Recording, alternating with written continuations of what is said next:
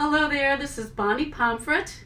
I'm a certified McClosky vocal technician and master teacher, and today we're going to do a brief demonstration of how Mr. McClosky felt we should breathe for singing and speaking for the best vocal production.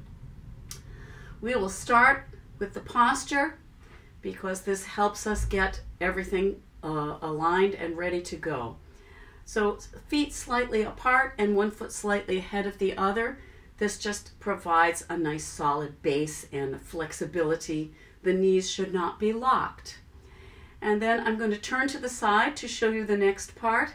We like a posture where we are neither hunched forward nor are we arched back. You want the head to be above in alignment with the shoulders and the hips and the feet. It's quite a nice alignment. I'm standing so you can see me against that. And in this position then, the rib cage is slightly elevated, and we will maintain this elevation throughout the breath cycle, whether breathing in or out. So this so-called noble posture, as others have named it, is part of the whole cycle of breathing.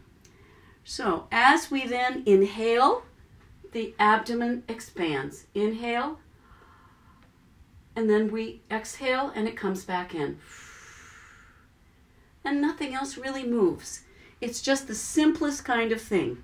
However, maintaining the rib cage in that slightly elevated position throughout the cycle is not the simplest. So here we go. I'm going to put one hand here. You should see that the upper hand does not move. And here we go. Inhale.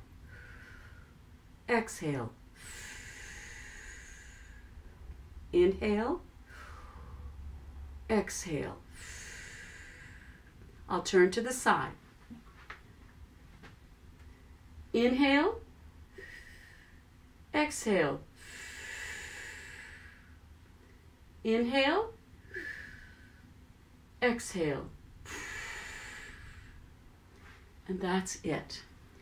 If you see that your chest is coming up and down, it means that you are not maintaining a proper amount of elevation of the ribs. You might be trying to do it too high or too low. This should be very maintainable. Just a maintainable posture with nothing really rigid or fixed. Inhale, exhale. Inhale, exhale. That's it. Check out my blog at bonniepomfret.com for some whys and tips, why we do it, and tips for how to do it well.